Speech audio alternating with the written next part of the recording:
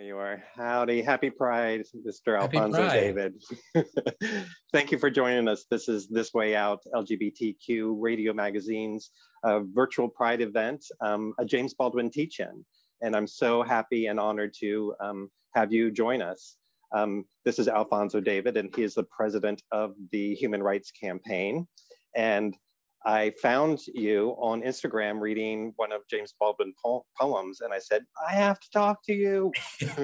And not only find out more from you, but also share part of my career in preserving over 20 recordings of James Baldwin from public radio. So that's sort of where my integration with Baldwin is. And I discovered Baldwin in the radio archives. I never read him before that. So. Oh, wow. So our audience just heard a clip of James Baldwin speaking from September 25th, 1963. And this is a clip I shared with you. And this was 10 days after the bombing of the 16th Street Baptist Church in Birmingham, Alabama, and the murder of 4 children. And just because this is the time, I think I better say the 4 children's names: Addie Mae Collins, Denise McNair, Carol Robertson, and Cynthia Wesley. In hearing Baldwin speak only 10 days after that, and it was only shortly after the March on Washington on August 28th, how do you feel it relates to your work, our work, and where we are in this place and time in the world? As Jimmy says, it is the heart of the truth that is the fact that our movement for liberation has not succeeded at this point. We are still searching for that place where we can be treated equally. I don't believe that any marginalized community in this country has achieved liberation. Not Black people, not brown people, not LGBTQ people, not people with different abilities. None of us have achieved liberation in this country. And I think his words are still true today. If we really want to succeed, if we want to get to that place that we call liberation and equality, I believe we have to band across our differences to defeat what I think is a common threat. And that common threat is indifference, right? Many people think it's hate, but it's indifference. It's, I don't care what happens to you, so I'm going to entirely disregard your very existence when I take action to advance my community. And that is what we have to fight. We're still fighting for liberation as LGBTQ people, as people of color. And we have systems of oppression that have existed for decades that dehumanize us. And if we don't deconstruct this system, we will further subjugate ourselves. I happen to be a Black man, a gay man, and an immigrant. And so there are different systems that oppress me, that seek to dehumanize me. And we all have to be equally invested in deconstructing those systems in order for us to achieve equality. You know, I think you marked on a point when I was listening to this speech earlier today and producing the news for This Way Out called News Wrap, where we have President Joe Biden making one of a historic pride message or statement, but also the laws in the states that are banning transgender children from playing sports, to where there really is not a seam thread, but it's all up and down.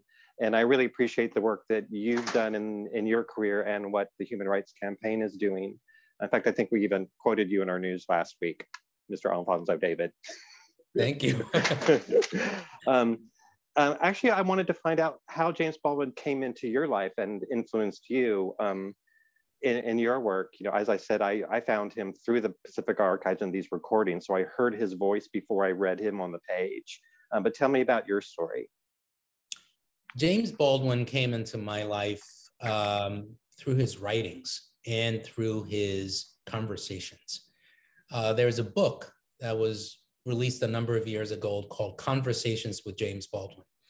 And it includes every single public conversation that he had with reporters, with colleagues, with friends, and it's published. And that is one of the most important sources that I rely on when I think about James Baldwin. So for me, it was his writings and his conversations.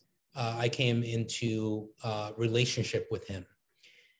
I did not hear his voice until much later in life. And hearing his voice bring those words alive made it an entirely different experience.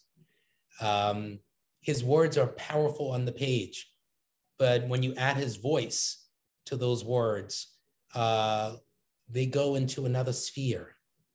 And he was such an incredible human being for telling the truth, for being willing to serve as an experiment, for being willing to use his life to challenge this country and how we see ourselves and how we fail to see others. So for me, he has been such a guiding light in thinking about equality and liberation and how we get there, and in also forcing us to look in the mirror and be honest with ourselves. I often say that we all come to the table with different biases, implicit biases, even some of the most informed and aware. And the challenge for us, I believe, is looking in that mirror, being honest about the biases that we hold, and rid ourselves of them through the hard work of awareness. You know, and a lot of times that awareness and that work that we do needs some foundations and something to look back on, for inspiration, for motivation. And James Baldwin's work certainly speaks to the gay and lesbian rights movement, LGBTQIA+, and onward, as you said, all marginalized communities. You know, one thing too, that this collection of audio that we are offering as a gift for our donors for $100, this is a 14-hour collection of 20 recordings from public radio that I preserved. And in that book called Conversations with James Baldwin that I talked about, some of these recordings weren't preserved or discovered when that book was published. So some of these recordings are actually additional to what has already been published. You can find some of them on the bootleg YouTube, but that's actually cool with me. That was the point. We want to make it all heard. But one extraordinary recording that I always want to talk about is 1961. It's the first recording in this collection. And it's James Baldwin, Lorraine Hansberry, Langston Hughes, a theater critic called Alfred Kazan, and another woman whose name escapes me, Emile Kapulia, another gentleman. And they talk for 90 minutes about writing Black character and what it means. They really sort of center around Raisin in the Sun, but to literally be in the room audially with Jimmy and Langston and Lorraine talking with each other as family, almost like at a dinner table, is a masterclass in writing. So I hope that I can share that with you and this collection with our listeners. As I was trying to get to a point to a question, honest Alphonso, is that James Baldwin's work, certainly from 1963 during this period of the civil rights movement, the March on Washington, the bombing of Birmingham, 1968, with the assassination of Martin Luther King, Malcolm X, Medgar Evers, and on and on and on. His work still seems to be universal, even though it's very specific in its message, the universality that it relates to LGBT communities and brown communities and immigrant communities is extraordinary. How do you think it matches with the HRC's work and that universality that you two indeed have? Well, I think at his core, James Baldwin is talking about humanity. I think James Baldwin is asking all of us to see our humanity and see the humanity of people sitting next to us. And for way too long in this country and other parts of the world, marginalized communities, people of color, LGBTQ people have been demonized and robbed of our opportunities to really thrive. We've had to fight at every single juncture to make sure that we can succeed in institutions and systems that have been created to intentionally oppress us. So Baldwin speaks to the concept of humanity, and he also speaks to the concept of liberation. The Human Rights Campaign is the largest LGBTQ civil rights organization in the United States and around the globe, with the core mission of achieving equality for LGBTQ people. I see that as being a pathway to really achieving liberation. And when Baldwin talks about liberation, he talks about liberation through the lens of uniting across differences through an intersectional lens. I don't believe that we can actually achieve liberation unless it is through an intersectional lens. I, as a Black man, cannot be free if I'm not also free as a gay man. And understanding that paradigm helps people to appreciate that my quest for liberation is inextricably linked to theirs and to this core fundamental principle of democracy. So we ostensibly live in a democracy, but we know that that concept of democracy is not universally held or experienced. It's very different depending on who you are. You're treated differently based on the color of your skin or your sexual orientation or your gender identity, despite the Constitution, despite the Bill of Rights, despite statutes and policies that suggest that we should all be treated equally. So taking these words and these principles and these concepts and bringing them to life in a real intersectional way is the only way that we're actually going to achieve liberation. And I believe that is how Baldwin's work speaks directly to the mission of the Human Rights Campaign. Thank you. This is Alphonso David, the president of the Human Rights Campaign. I'm speaking about the mission of HR's Human Rights Campaign, James Baldwin's work, where his space was the literary world and the stage of the politics of the day. This way out, our space, the International LGBTQ Radio Magazine, is in public radio, community radio space. Our partnered, both of our organizations have that path to that equality. And I want to ask you about the power of media and the power that the space that This Way Out holds. This is a radio station or radio show that's been produced for 33 years now by two individuals that came up with the idea at the 1979 March on Washington when they realized media was skewed. And again, it excluded everybody. It excluded LGBTQ people from even knowing how to work the equipment, never mind giving their voice. So there was a pathway to learning the media and being able. So here's a question. What would HRC, how powerful would it be if you had your own radio show on public radio? I'm asking you for sort of a support, If we had our own radio station, we could more effectively engage in the work of culture change. I believe that the media has a real responsibility, a legal and a moral responsibility to tell the truth, to make sure that we understand how people in positions of power and institutions of power can be and are being held accountable.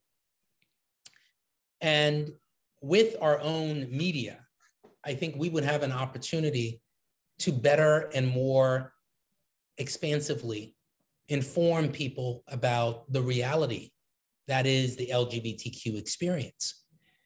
We know that there's certain media outlets that misrepresent the facts, that attempt to rewrite history, that attempt to obfuscate the true nature of our oppression. And we have to rely on legitimate sources to represent the truth and actually speak truth to power and hold institutions accountable. So I am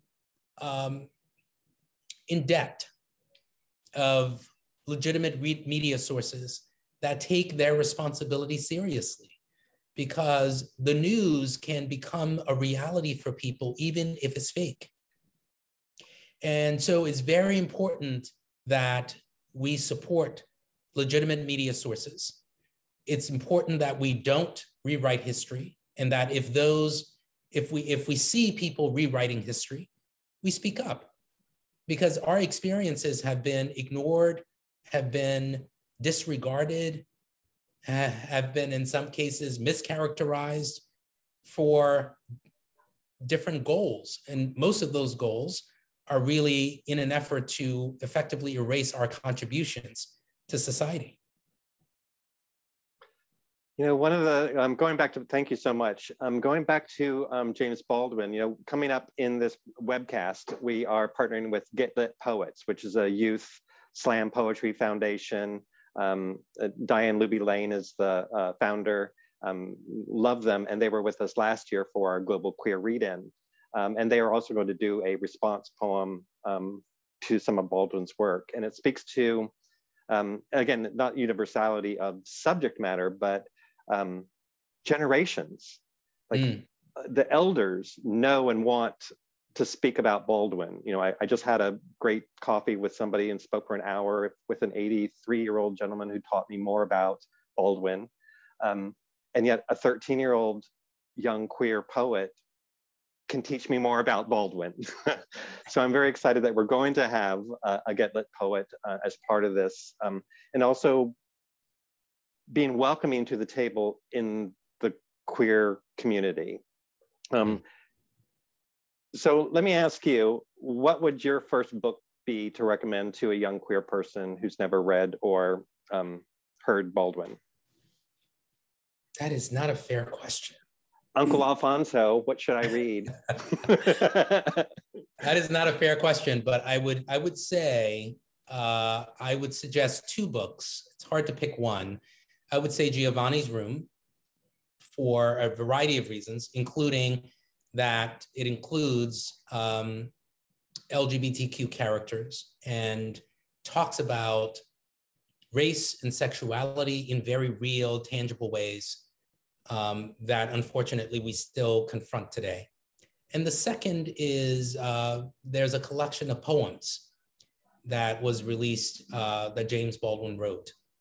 They're so diverse, they're so interesting, and they give you some insight into Baldwin's work as a poet, in addition to his natural prose, which I think is beautiful as well. Great. I'll take that, and we'll pass that on to all our listeners and throughout the world on our radio show.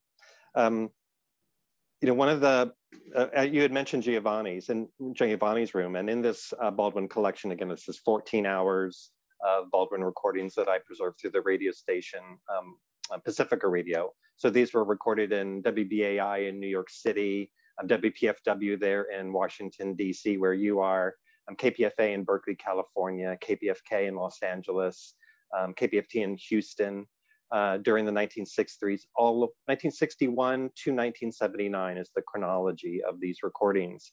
And there is a recording of James Baldwin reading the love scene from Giovanni's Room in a recording that he partnered with William Styron. So I'm excited about that. So we only have a few minutes left, and I would love it if you would read one of your favorite pieces, if it's the poem I heard you read for National Poetry Month, or if you have another piece you'd like to close us out with. I want to thank you, Mr. Alphonso David, President of the HRC, for joining us here on This Way Out's James Baldwin Teach-In and supporting This Way Out Radio. Absolutely. I think I will read. I need to find it. I should have looked for this earlier.